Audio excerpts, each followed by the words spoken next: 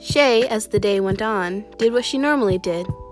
Throughout the day, she slowly tried to adjust to the normal levels of noise around her. She slowly turned the volume up as time went on, only to have to stop when the sound around her became just too much to be comfortable in any way. In the end, she had to stay around the middle percentage of sound cancellation. It was the loudest that she was able to bear, and any more was just too much. Even so, at least it was a nice middle ground. Not as nice as being normal, of course, but nice. The day inched by slowly. Classes were pretty boring, even if there were things she was learning that she hadn't known before. Spanish, for example. Shay scribbled in her notebook for a while mainly. Her designs were messy, unorganized, and almost impossible to read because of how quick she wrote things down. But that was fine. These were rough designs, she told herself. Rough. PE rolled around eventually, which was Shay's least favorite class personally. She wasn't learning anything in the class, and she wasn't even able to sit and write in her notebook the entire time because they were always up and moving instead. In PE, she always seemed to take the same spot on the bleachers, the top left corner. People would squeeze onto the bleachers still, and even then a few had to sit on the floor anyway. But there was more space near the top than one would think. As the teacher rolled in the old television to play the obligatory video to start the class, the bell rang through the school and Shay sank down into her seat, ready to be subjected to boredom for an hour. The school-issued gym outfits were scratchy and a bit too big in some areas, while a bit too small in others. And overall, it was not a very comfortable experience. Captain America showed up on the screen and said a few things, which Shay didn't even have to try to tune out. She picked up enough, though, to know that they at least didn't have to do the Captain America Fitness Challenge. That was never a fun time for anyone. The coach said a few words, but barely anyone was even paying attention anyway, so it wasn't like it mattered. He seemed to know this too, as eventually he just seemed to give up and sent them all off doing laps. There was a collective groan that came from the entire class, and Shay didn't even stop it as the sound came from her lips as well. There were so many things that she could be doing that were so much better than running laps of all things. But no, the state required the class, so they had to take it. The students slowly made their way off of the bleachers, and this is where the other good thing about being in the very back of these seats. Shay was always one of the last to get off of the bleachers, so she was one of the last expected to start running. That was a nice thing, at least more time to think instead of her thoughts being interrupted by aching muscles. She finally reached the faux wood floor as her classmates were mostly on their second lap. She waited until there was a gap near the end and hopped in, joining the crowd of people circling around and around the gym. People talked to their friends about random things, be it homework or some guy that they liked, and Shay found all their conversations rather boring to say the least. She wished that she could have some peace and quiet to focus on her own thoughts if she was able to, rather than being constantly distracted by the chatter of those around her. Shay was then reminded of the noise cancellation devices, which she really needed a better name for, that she had clipped onto the skin behind her ear. She reached into the pocket of her hoodie because the pockets on girl pants couldn't hold a phone, let alone anything else, and felt for a small earring box that she had managed to turn into the control panel for the devices. She found it and was prepared to pull it out and cancel out the sound around her when she managed to pick up on just a few words. Stark helped me make upgrades to the suit last. Oh, her attention was caught and her curiosity was piqued. She released the box and took her hand out of her pocket on the front of her hoodie, choosing instead to focus on this conversation that was so very interesting. Then another voice joined in. "Dude, really? What did you add?" "Just an extra parachute. Nothing much, but he's been really paranoid ever since I used mine and then fell off the building before releasing it. He should have more faith in you, dude. I mean, you were fine. And you're Spider-Man! I know!" Shay's thoughts went into overdrive. Spider-Man? Her eyes shot off involuntarily to the two boys jogging in front of her. She was surprised to see that one of them was the boy that she had knocked down in the hallway before first hour. She furrowed her eyebrows.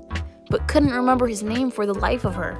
She moved her gaze to the other boy. Brown curls sat on his head, and big brown doe eyes sparkled as he stared at his friend and talked animatedly. This boy she did recognize. His name was Peter Parker, and he had a bit of a reputation around school. But Spider-Man? Really? And then suddenly, everything fell into place. Around homecoming of that year, Spider-Man had been at what had so far probably been his peak of popularity around the school. That was also when a lot of the drama with Parker that Shay could remember had happened.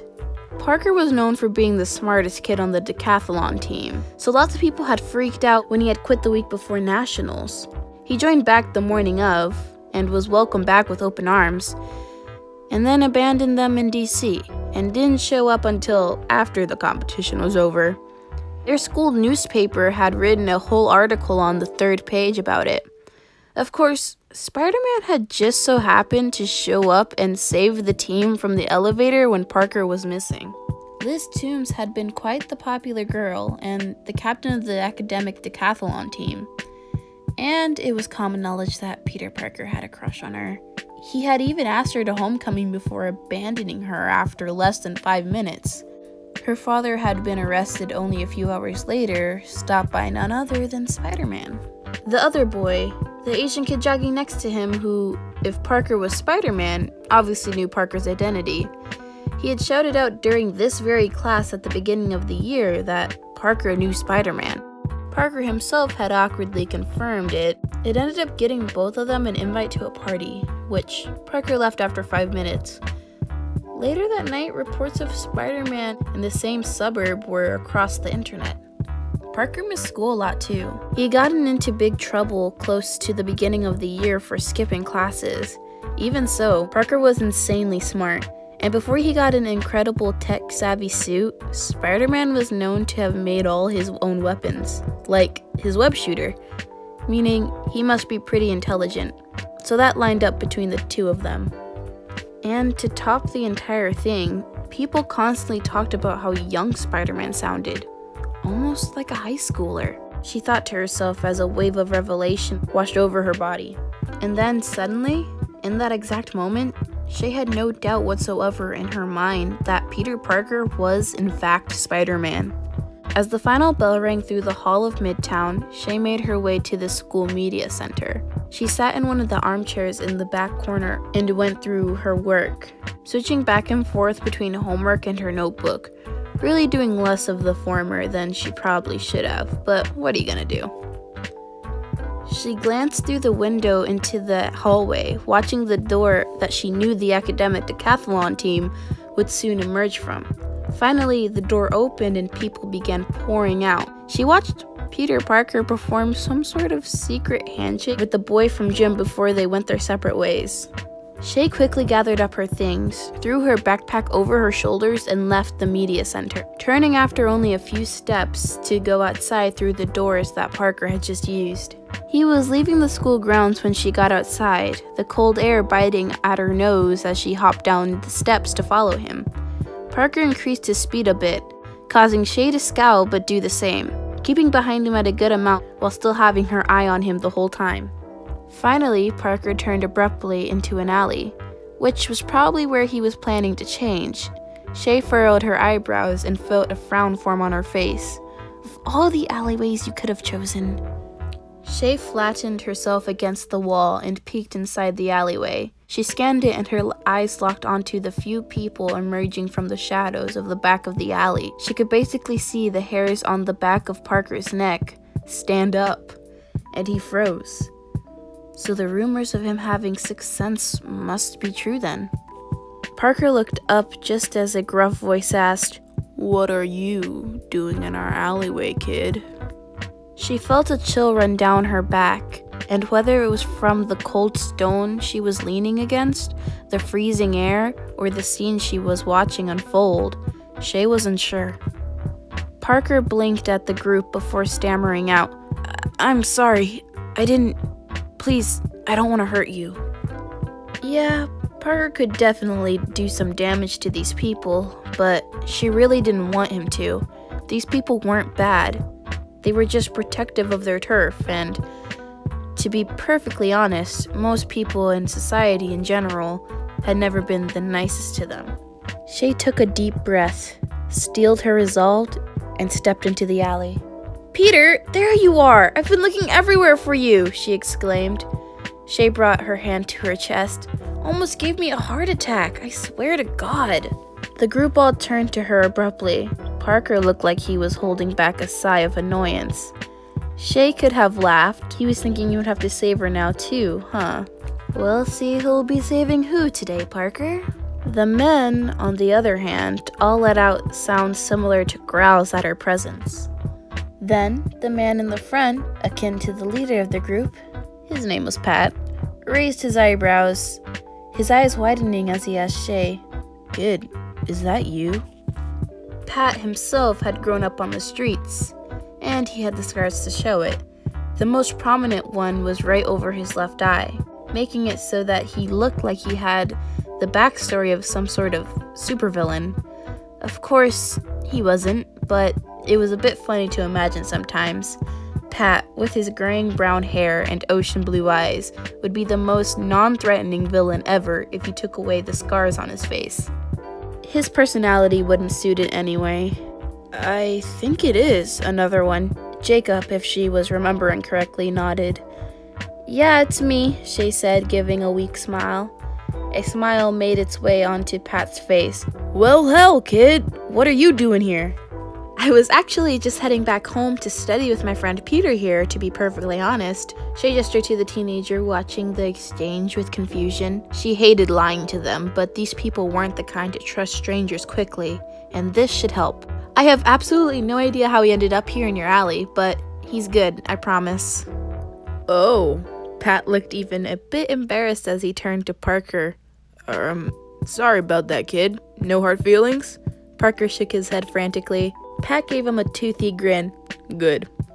"Well, this has been fun, but we should probably get going. Got a test on Monday." Shay turned to Parker. "Come on, Peter." She waved him over, and after just a split second of hesitation, he nodded and moved towards her. "Hey, kid," Pat called, causing both Parker and Shay to turn to him. He was staring into the eyes of the boy, though, only. "You should stick with Shay, you hear me?" Parker didn't speak, so Pat went on. "We all really care about her. She's a real good one, even if she doesn't admit it." He gave a smile to Parker. "Promise?" Shay felt her cheeks heat as Parker nodded slowly. "All right, see you all later," she managed to say, grabbing Parker around the wrist and pulling him out of the alley. She didn't let him go as she dragged him through the streets of New York.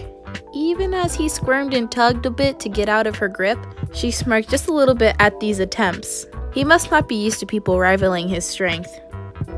Finally, after a few crowded blocks, she pulled him to the side and into an alley that she knew for a fact was safe and clear of people.